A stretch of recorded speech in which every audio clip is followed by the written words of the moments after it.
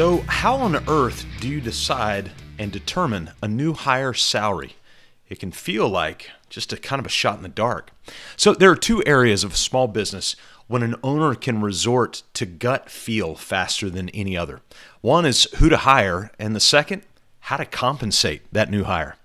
We were a few months into coaching a business owner when the time approached for her to hire a new role in her contracting business.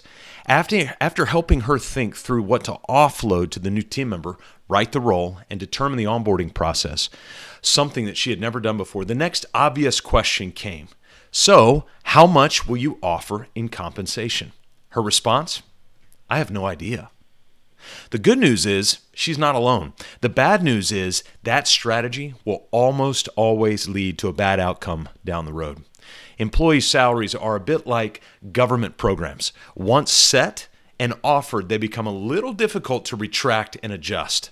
So what factors should be involved in determining a new hire salary, and what factors should we pay less attention to? It would first help to refocus on a question we rarely ask. What's the point of an employee salary? Well, business owners often feel a responsibility to provide for our employees. It's not necessarily true. It's the job of the employee to provide for themselves and their family, and it's their decision on how to get that done. The business, on the other hand, is one vehicle that can be used for the provision for each employee in the business if the business is generating enough margin to indeed provide compensation. Culturally, we tend to believe that businesses magically make money and that employee salary should naturally increase in direct response to time.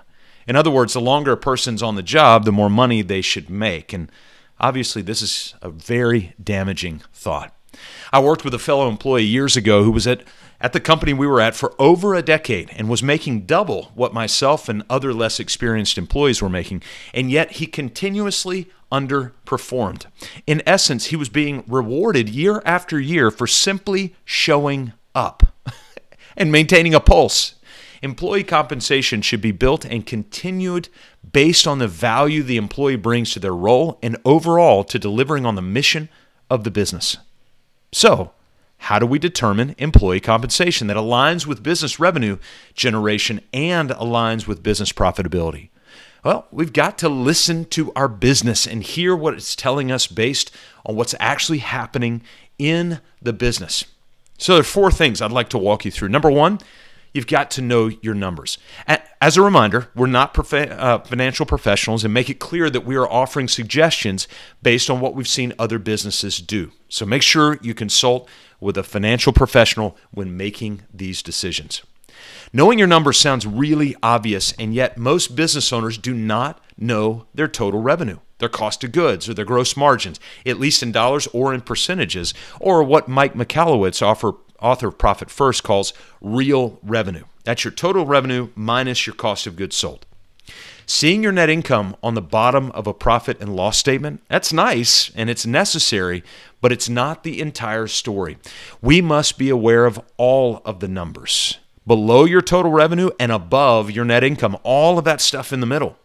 So what percentage of your real revenue is spent on personnel, taxes, insurance, fees, dues, equipment, communication, marketing, etc.? Once you know these, then you can begin to compare those numbers over the past few years and then determine if you're light or if you're heavy in each area based on the return that you're receiving from each one of those investments in the line items. The money you're investing in marketing, for instance, is it generating leads? The money you're investing in software tools, is it producing efficiency in production? The money you're investing in people, is it producing sales? It is impossible to set a new hire salary or to even know if you can afford to hire a new person if you do not listen to the numbers that your business is using to speak to you. The second step to determine your new hire salary is to set your ratio. What in the world is that? Well, I heard a few years ago that the average new hire salary should be set to a ratio of 1 to 3. So what does that mean? Well, essentially, look at it like this. For every dollar that you invest in a new employee role, that role should either A, generate an additional $3 in revenue, 1 to 3, or B, free someone else up to go generate an additional $3 of revenue. The 1-to-3 ratio is not set in stone, it's simply a suggested starting point. But we have found experientially that the closer the role is to sales, direct production, the higher the ratio will likely be. One business that we coach runs a 1-to-7 ratio for each salesperson they hire, not for any administrative or any other role, but for the sales role, 1-to-7. In other words, if they compensate a salesperson at $100,000 annually, then they expect each salesperson to generate $700,000 in real revenue. That's not total revenue, that's total revenue minus cost of goods sold. So using a ratio of 1-to-2 actually doesn't make much sense, or below 1-to-2 doesn't make much sense, because you're simply breaking even on a role that's meant to help you generate additional profit. So make sure that you're not any lower than 1-to-2, but then you can go up the closer a person is aligned directly with production. The third step in determining a new hire salary is to run the calculation based on your ratio and then see what the numbers are telling you. As an example, let's say that you've decided to pay your new accounting role a salary of $40,000 annually. But before we apply your ratio, we've got to understand that that's not the full story. The business is also responsible for payroll taxes and a variety of other unseen expenses like increased fees on software licenses and insurance premiums. As a practice, we calculate an additional 26% on each employee's annual salary when running our budget numbers for a new hire. So when deciding to pay $40,000 in annual compensation, we're actually budgeting a salary of $40,000 plus 26% on top, which comes to a total of $50,400 in US dollars annually that the business must budget for. We then apply our chosen ratio not to the $40,000, but instead to the $50,400 annual compensation number. In this case, we will select a 1-to-3 ratio to run our calculation. So this means for every dollar we invest in our new hire at a compensation level of $50,400, we expect to see a return of $3 from our new hire to real revenue of $151,200. Again, either this new hire will directly generate an additional $151,200 in revenue for each year, or this new hire will free up another employee to go generate an additional $151,200 in each revenue year. The final step in determining a new hire salary is to set the number and run the model. Your starter salary is always going to be a bit of an educated guess.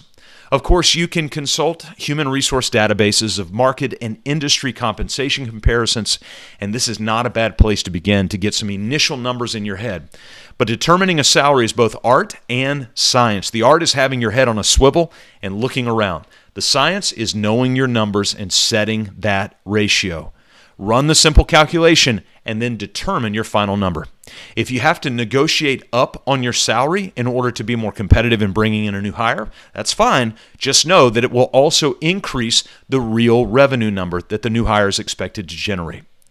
Having that conversation with a new hire can be very freeing for you as a business owner and also very eye-opening for the new hire to let them know that you've done your homework and have been very thoughtful about their role. So know your numbers. Set your ratio, run your calculation, define the number, and have confidence in your new hire process. Your business and your new hire will appreciate the hard work.